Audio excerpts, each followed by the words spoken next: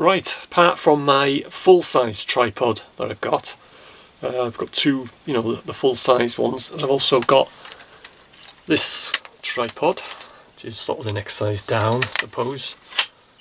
What I wanted was on the market for a tripod sort of the next size down to this one, and I had to look on Amazon, didn't find what I wanted on Amazon, so I had to look on eBay, and there are a lot of tripods of the size that I wanted, and they range from about £5, £6, £7, £7, somewhere around there. And I did my research and I got one for a £5. There's a lot of sellers on eBay and they're all selling this same tripod, but there's no reviews, nothing like that. So what I thought I'd do, I'd review it, and this is it. I wasn't expecting much for a £5. Comes in a bag.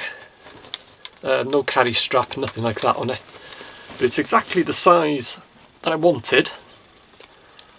I'll just get the box. It's got the dimensions and stuff on the box here. So that's it, that's what you get. I'll just go through the dimensions.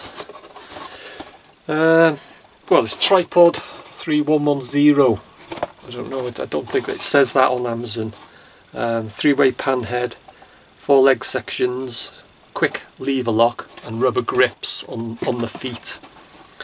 And it's 1020mm fully extended and fully closed, like that.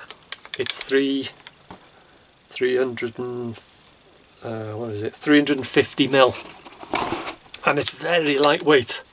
Very lightweight. And so yeah, it's got the braces, the leg braces, and it is actually aluminium as well. And you get quite a few of these cheap tripods. It looks like aluminium, but it's not. But it is actually aluminium. And you can see the legs, 4-section legs, extend out, quick locking legs on it. When they open like that, as with all tripods really, as you can see, it is a bit wobbly, but when you lock them, it's very sturdy. So yeah, and it has got on the end of the feet there, it's got rubber. I'll just extend that out. The rubber feet. Centre column there, that's the locking nut for it, but you have to pull it out. It hasn't got like this. It's got, the little handle there, but you just pull it out. But I don't think I'll be using that anyway for what I want this tripod for. And also 3-way head. That's the locking nut for that. And then as normal tripods, you just turn it and then just turn it clockwise to lock it. And also it's got the locking nut there, and that head will raise up that way. It's got a little spirit level on it as well. But basically, what more can you say? It's a tripod for a £5, and it's, in my opinion, obviously it's not going to be as good a quality as, say, something like that, which is a lot more expensive. But like I said, at the end of the day, for a £5, I think it's really good. It's a really good tripod. For the £5, I think you can't go wrong. So if you're in the market for a little small mini tripod, check these out on eBay for a £5. Can't go wrong.